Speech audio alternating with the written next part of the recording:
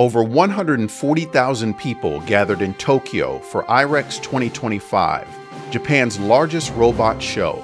Robots that walked, served, and performed. Living machines, as extraordinary as any species on Earth. This robot is 15 feet tall, or roughly 4.6 meters. A person climbs inside to command 3.5 tons of steel. Made by Japanese company Tsubame Industries, it is called iREX. It cost $2.7 million, but this isn't just a toy. It is a prototype for disaster relief vehicles that move like humans but survive like tanks, the ultimate extension of the body.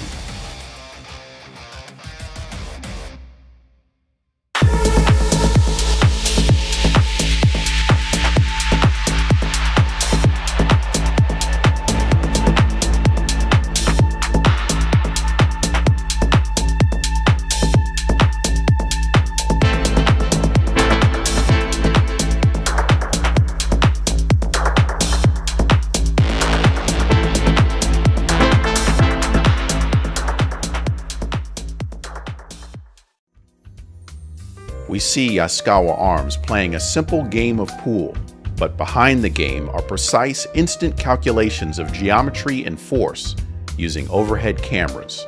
We see the arms chalking cues and seeking shots without a human guide. It looks like a game, but this proves robots can handle complex, unpredictable physics in real time.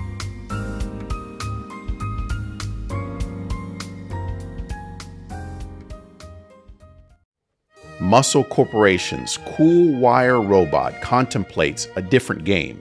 Chess pieces cap amber-filled bottles. Cables position the gripper above a piece. Descends. Lifts. Not a tremor. Cable-driven precision without the bulk of robotic arms, proving robots can be gentle, lightweight, and still amazingly accurate. Delicacy has its place in robotics, but sometimes what you need is superhuman strength. We see the Finnick M2000 robot lifting a red sports car like a toy. 2 tons, handled with absolute ease. While we sleep, giants like this are building our vehicles and infrastructure, moving weights that would break 10 human backs. It lifts with power.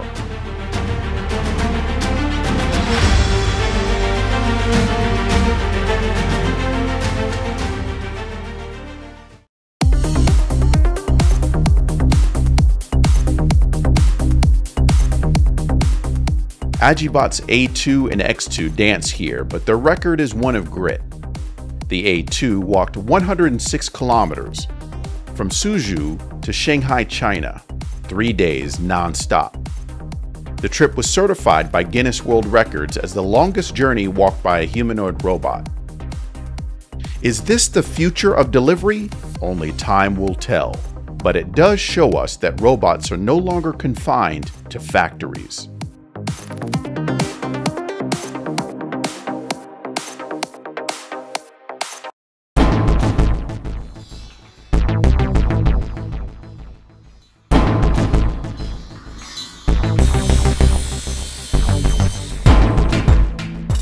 Mugen's arm loads an autonomous vehicle. No humans, just code.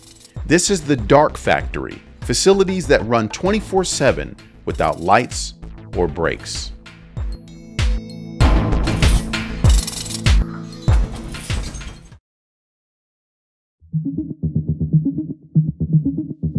A man moves. The robot shadows him instantly. Noitum's technology bridges the gap between operator and machine. This isn't just mimicry, it's telepresence. It means one day a surgeon in Tokyo could save a life in a war zone, or an engineer can repair a reactor without ever stepping inside.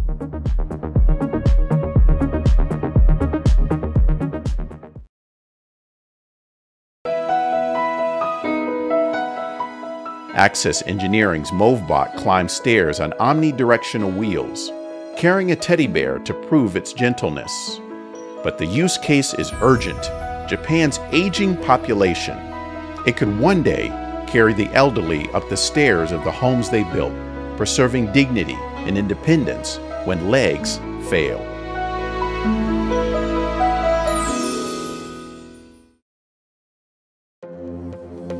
MechMind's wheeled humanoid runs the concession stand. It takes orders and fetches snacks without fatigue. In a world facing chronic labor shortages, this is the service worker of tomorrow. It handles repetitive tasks so humans can focus on the connection.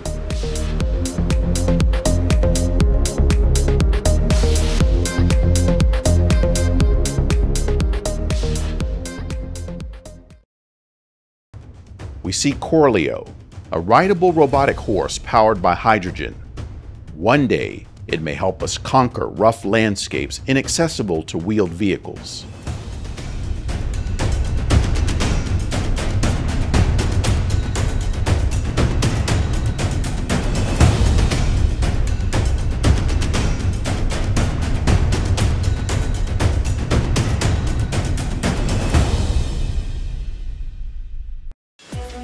Mamezo's dual arms pack bento boxes with the chef's rhythm. Suction grippers place food on moving trays, automating the school lunch rush. It ensures hygiene and consistency at a speed no cafeteria worker can match. It feeds the worker safely, removing human error from the food chain.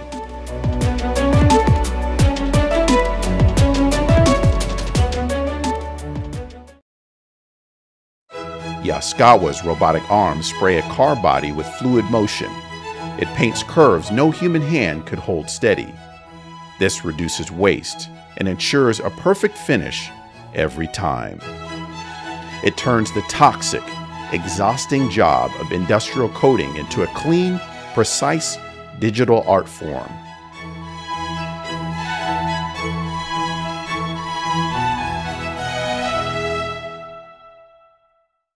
These patrol robots, created by Japanese company NSK, work the graveyard shift.